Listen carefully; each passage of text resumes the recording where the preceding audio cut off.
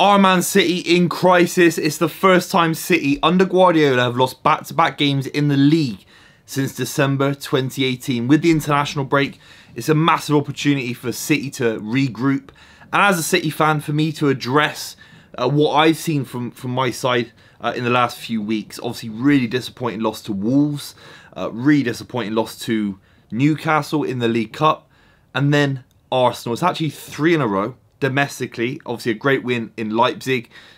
We almost beat them every single year, with all due respect.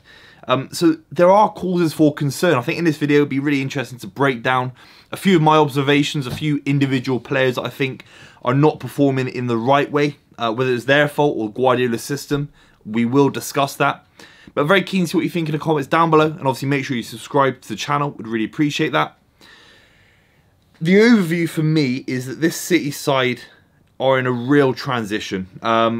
Every club is always signing players, so I guess on some level every club is in transition. But this City side, you know, I've never experienced it. I've never experienced City winning a treble. Obviously, not many clubs ever do. The fall off after that could it have been managed if the likes of Riyad Mahrez, Laporte, Ilkay Gundogan were all kept at the club for continuity, with maybe 1 or 2 getting sort of phased out versus, you know, 3, 4 of them. That is a debate, because this City side looks very, very new, and without the continuity of John Stones, Ruben Diaz and or Rodri, what I've seen in the last few games is a side really devoid of Guardiola characteristics, a side unsure whether to keep the ball at the right time or whether to drive with it, be adventurous. And there are some moments, and it's not an individual criticism of Doku, big fan of Doku, I think he'd be very, very good in the future. But there's a few moments where he loses the ball about 2 or 3 times. I think it's against Wolves, might have been Newcastle, either one. There might be he's played a lot of football, but in a couple of games, he loses the ball about 3 or 4 times, running at the fullback within the space of 5-10 minutes while we're chasing a game. And that is so Guardiola-like, so un-Guardiola-like. It's the kind of stuff that he would absolutely despise in his players. That he wants his wingers to retain possession if he can't guarantee beating the fullback.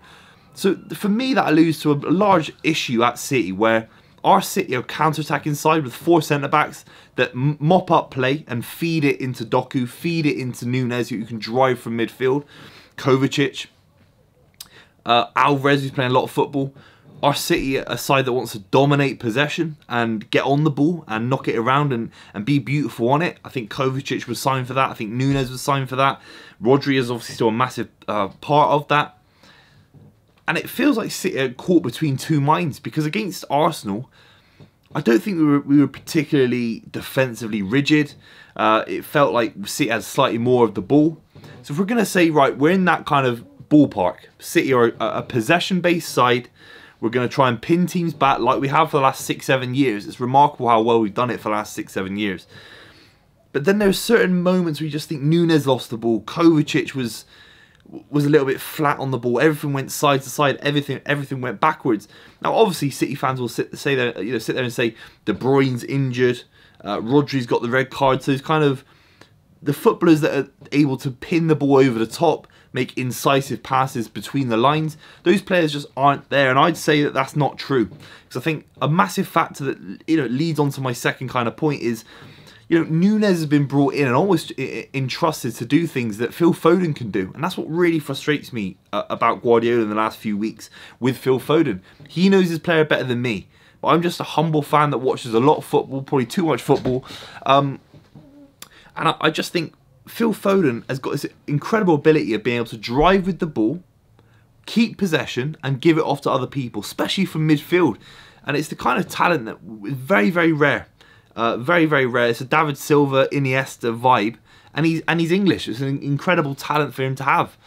But there are points against Arsenal when Nunez was playing, and even against Wolves when he started that game. And you think, why is Nunez playing in this position when Phil Foden should be playing in this position? I don't get it. You can't sit here and say Nunez has come from Real Madrid, Barcelona. He's come from Wolves.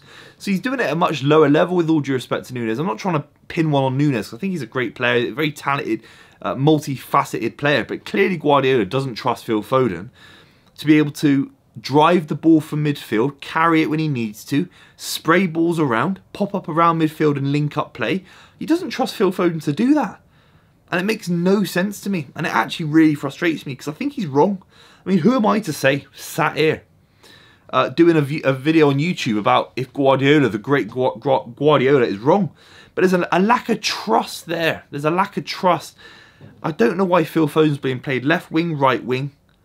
And then against these, the Arsenals of the world this season, the Wolves, he's been ineffectual. He's been really ineffectual.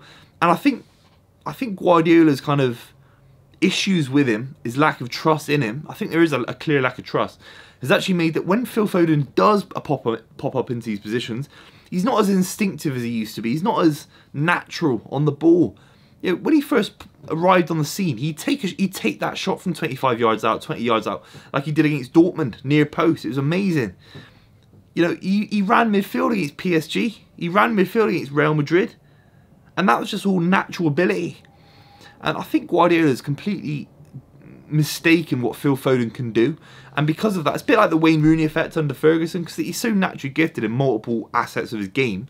He's been played everywhere. And I think it's to the detriment of not only Phil Foden. This isn't a Phil Foden video, as much as I'd love to be a Phil Foden only fan channel. This is a Man City channel. This is a Man City fan saying that Man City are worse, and one of our best players, Phil Foden, he's top 5 of the most naturally gifted players in the league, in my opinion.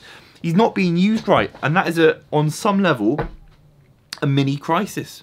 Getting a player of his quality into the right positions. Jose Mourinho never had an issue with Joe Cole or Frank Lampard, for example. And Guardiola has a mini issue with Phil Foden. That's my opinion. And then the final thing, it has to be Erling Haaland. I know City fans will decry me for saying it, but you have to criticise Erling Haaland on some small level. Now, people, I think, take the argument way too far. Certain football fans I know that would kind of say, were they right about Haaland in the league? You know, last season he scored 52 goals and 53. It's absolutely mental. So even if he doesn't score in the FA Cup final, in the Champions League final, that season is history now. It's done. He contributed towards a treble in his first season at his boyhood club. As a kid who's 22, 23 years old, he scored 52 goals to get us there. He's amazing. He's world class. Against Arsenal, I think he was ineffective. I think he was isolated. I don't think Guardiola's built the system for when Haaland's having a bad game. Can Haaland raise the level of other people around him? Thierry Henry, there's a reason he had 20 goals, 20 assists one season. Thierry Henry, because he was a fantastic striker. If he ever got man-marked out the game, look, 20 goals in a league means he didn't score for 18 of them. But almost in 20 other games, he got an assist.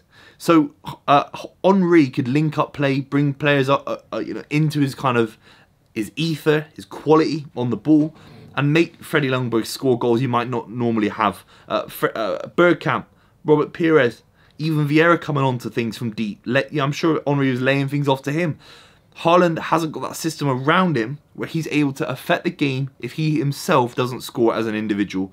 And that's something that Guardiola absolutely has to address, because there are sides who I think, Liverpool's of the world, going away to Spurs, going away to United very soon, that will be able to do something very similar to what Saliba did, what Joe Gomez did to Haaland last season. Very keen to see what you think in the comments down below. Look, City are not in a massive crisis. It's a mini crisis. And you have to sit there and think the quality of the squad will be the proof in the pudding come May. Let me know what you think in the comments down below. I'll see you very, very soon.